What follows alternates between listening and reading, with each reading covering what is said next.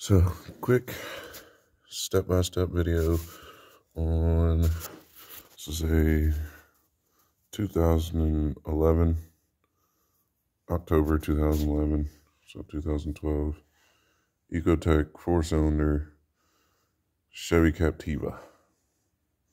So, alternator change. You need to take out the motor mount, the bracket for the motor mount, of course all these stupid plastics that you really don't need in the first place. Then you jack your motor up. See, jacked up. Yeah, whole car's jacked up actually. Then of course loosen the belt. You got to loosen your power steering pump.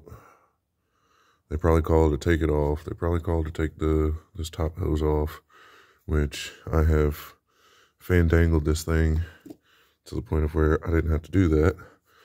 And then there's 3 bolts, these 3 bolts, holding this bracket, which holds your alternator and your power steering. Power steering goes on this part of the bracket, alternator goes down there, of course.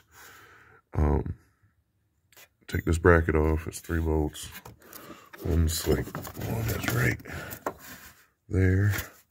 There's one straight down below it, and then another one off to the right side of this top one. After you get those out, you fandangle this past the power steering pump, throw this on the floor, because you won't need that till later. Shouldn't fucking need it in the first place. And then look, oh my gosh, it fucking comes out. Oh, phone down.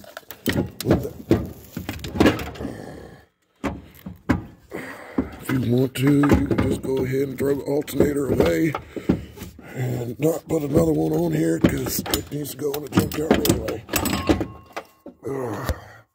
And there we go. Alternator out. Stupid. Pointless. Blame the manufacturer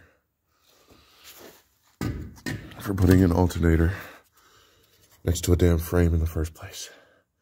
Oh yeah, you gotta take that ground wire out too.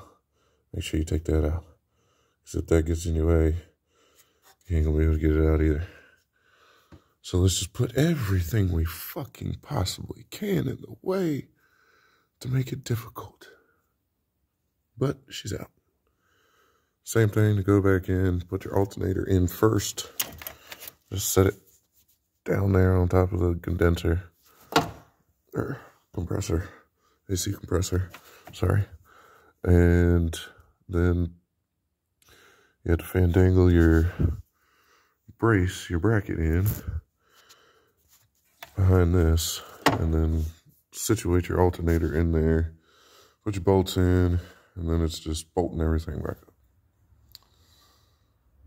Not so simple, not too easy. Oh well, got her done.